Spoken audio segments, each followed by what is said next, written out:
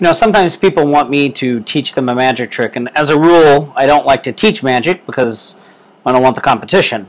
But I don't mind teaching you one thing, because this isn't magic, it's origami. Are you familiar with origami, where they fold paper into birds and flowers and things like that? Well, I keep a sample inside this little matchbox, folded precisely the way the origami guy showed me.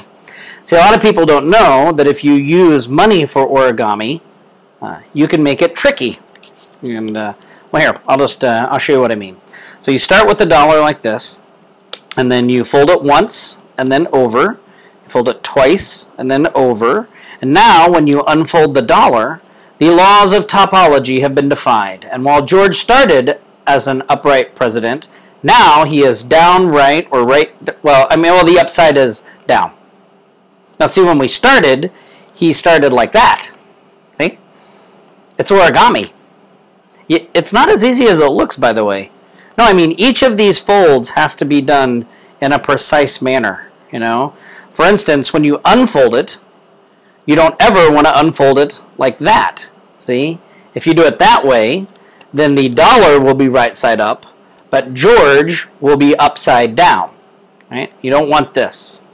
So you just have to make sure when you fold this thing, that you unfold it the exact same way that you folded it, only backwards, like that, see?